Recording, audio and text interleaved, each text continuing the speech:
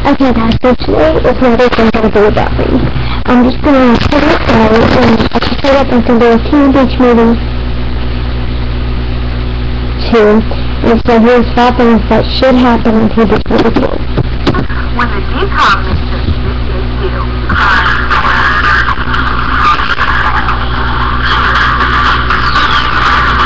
Okay, kicking things off at number 5. We think it would be kind of cool to see the cast take on some new sports. In Teen Beach Movie, you guys know, it was all about surfing, which, it makes sense. Hello, the word beach is in the title of the movie.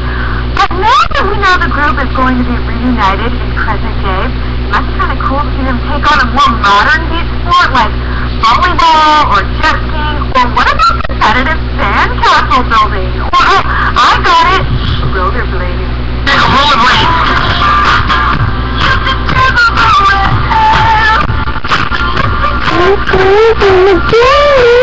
Moving on to the number 4 thing that has to happen in Teen Beach Movie 2.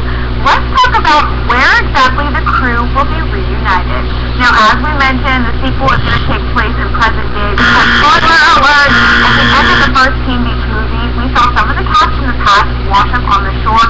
So we think it would be kind of cool in the sequel if they took a little cue from another DCOM legacy franchise, High School Musical, and put the entire cast in school together. I mean, you guys, just picture it. Can't you just imagine Grady, Max, Layla, Tanner, Butchie, and the rest of the gang dancing and singing in the cafeteria?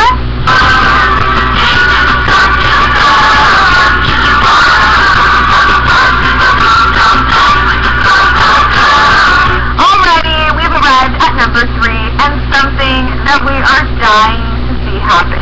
So we're looking forward to more singing and dancing in Teen Beach Movie 2, but now that they've moved on from the 1960s and are living in current day, we think we need to see some break dancing and maybe some hip-hop. I mean, gosh, you guys, they should just go full-on step up on us, don't you think?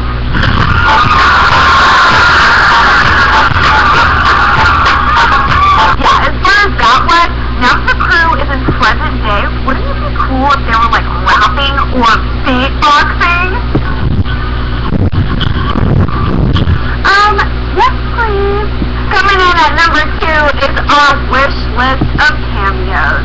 We know that Ross Lynch had a stand on 5 in Puerto Rico with him for a little bit when he shot the first Teen Beach movie. I mean, you guys, they sort of have a song about it, almost. Remember that trip we took in Mexico?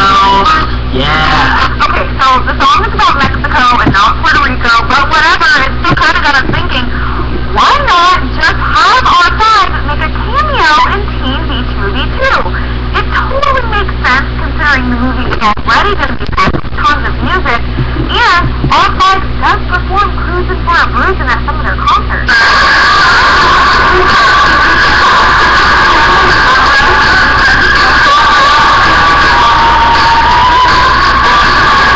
But everybody, we do have another cameo on our wish list, and I think it's probably going to cause a little bit of a stir, so please just take a seat and hear me out on this one.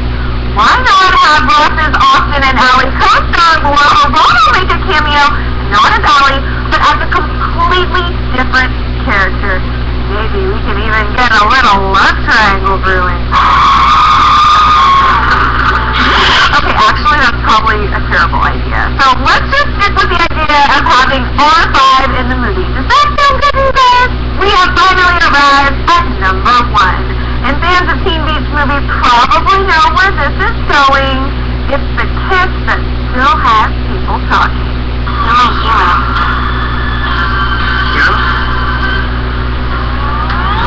To be clear, the kiss in Teen Beach Movie Part 1 almost went down between Brady and Layla, but what we think people really want to see is the kiss between Brady and Max. Am I right? Or what? The chemistry is undeniable. I even have this evidence. It's just like a picture of the Max and the baby. Walking with boots, staring at each other, hugging each other, kissing each other. Don't you guys agree with me? Well, I want to hear from you when it comes to the top 5 things we think should happen tons and tons of things we could see going down in the big sequel. So hit the comment section to share your wish list, and click right on over here to watch 5 things we are still hoping happen this season on Teen Wolf. And if you love what you're watching and want more top 5 action every single Friday, so there's that. Hope that's it too. Bye guys.